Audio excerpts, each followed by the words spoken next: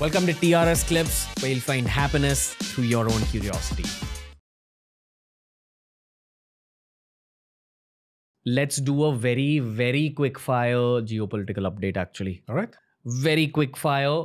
Let's go over a gist of what's happening for people who've not been that updated, and then we can build upon from there. Yeah, this is a very interesting year, 2024. It's a year of elections. We just had the Bangladesh elections. We're going to have the Indian elections, the Russian elections, the US elections as well, and elections in other places as well. So it's going to be a very eventful year. We have wars going on. There's a war in the Middle East. There's a war, an older war in Ukraine. There is conflict in various parts of the world brewing. There's China, Taiwan. There's always a flashpoint. There's North Korea that's acting up a little bit.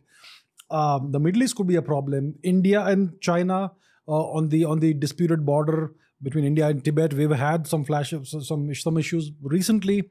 There's always Pakistan, the good old bad boy, the attack dog of other powers. And there's Europe, there's the recession in Europe. There is so much things happening.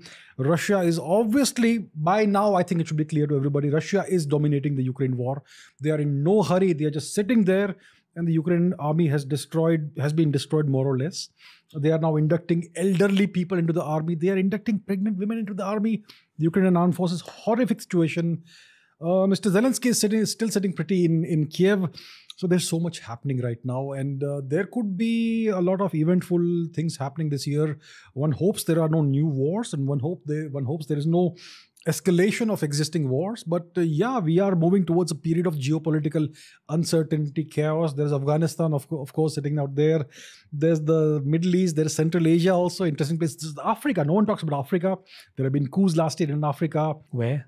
In Niger, for example, in Burkina Faso, there was a coup before that, and so on.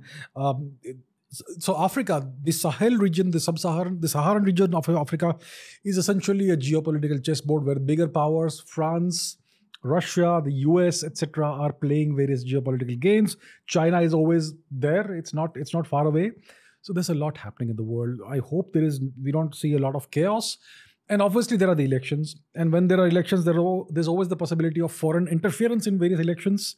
So there could be that. There was an attempt to interfere in the Bangladesh elections and to effect a regime change over there and get Sheikh Hasina out of power and get the opposition parties to power.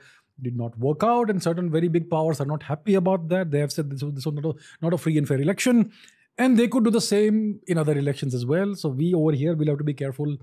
A lot at stake in various elections. The Russian elections, more or less, we could say that Mr. Putin should win. The US elections, God knows what's going to happen. So yeah, a lot at stake. Hey, if you enjoyed today's clip, make sure you check out all the other clips we've uploaded on this channel. You'll find a clip related to almost every single topic as long as you're willing to search for it.